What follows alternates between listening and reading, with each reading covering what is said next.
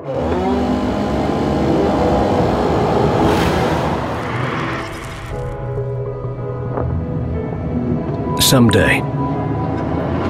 in the not-so-distant future, it happens. The moment you realize you're ready for anything. Get a degree in emergency management from Jacksonville State University and be ready for where you're going. This is the Weather Xtreme video. This is for Wednesday, the 27th of November. I'm James Spann, going on the holiday schedule today, so just one video per day. Through the Thanksgiving weekend, we go back to the two-a-day schedule Monday of next week, and it is going to be windy and cold on this Thanksgiving Eve after some snow early this morning. Most of you slept through it. Let's take a look at the big picture this morning. You can see that big trough moving through the eastern United States, and that is kicking up quite a fuss. Not exactly good news for the travelers over the eastern United States. There's a peek at the radar. That was at 4:40 this morning. And at that point, snow is coming down. Some pretty good snow from Auburn and Opelika up through much of Chambers County, including Lafayette up to Roanoke.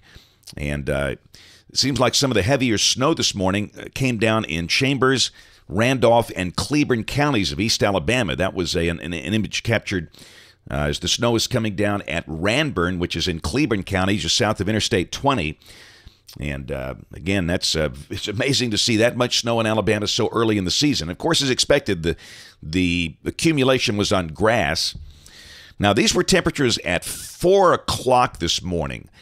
And at that point, we were near freezing for Cullman and Haleyville, Birmingham at 36.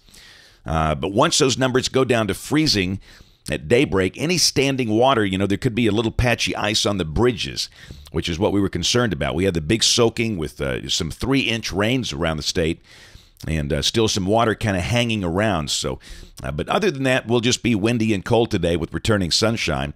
Around the nation, very cold air coming down the pike. Temperatures around 0 over parts of the upper Midwest.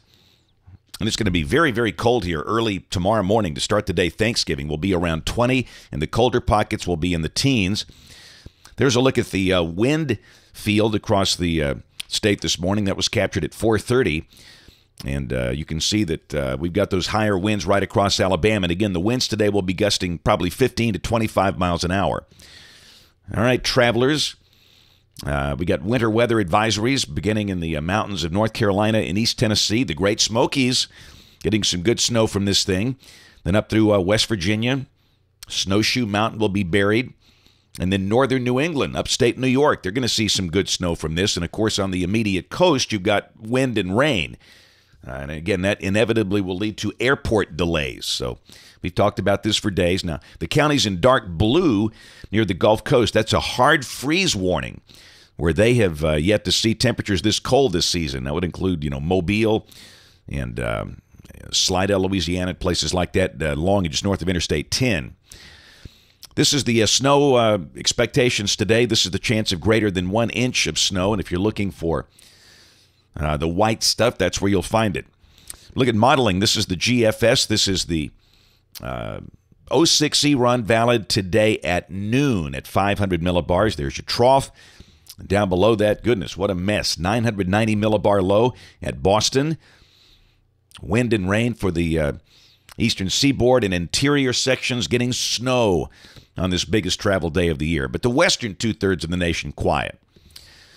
Around here, they're going to be sunny, windy, and cold.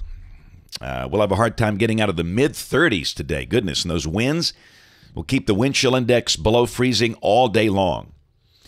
Tomorrow for Thanksgiving Day, the wind won't be as bad. That's the good news. But again, we start the day around 20. Colder places will be in the teens. But the high should be in the mid-40s as we start a warming trend. Here's Black Friday. Again, Friday morning is going to be cold with mid-20s for those pre-dawn shoppers. But we should warm up into the middle 50s Friday afternoon. That'll feel good. This is Saturday as we start the weekend. No change. We're looking good there. Great day for the Iron Bowl. Mid-50s at kickoff in Auburn. The sky will be sunny. And here's Sunday. We're still dry. Sunday's high should be in the upper 50s. Go to Monday, and you can see energy coming down the pike. A pretty good little shortwave. And down below that, that squeezes out some rain on Monday. And we've seen kind of variations of this, but The latest run here suggesting a chance of rain on Monday. Probably not a big rain event, but clearly some chance of rain. And then on Tuesday of next week, we go dry. And there's no cold air involved. The high should be probably in the upper 50s.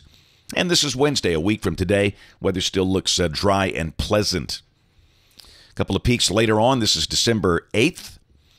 Looks kind of wet with a cold front coming in. And December 12th, the end of the forecast, that would be cool and dry, if that's right.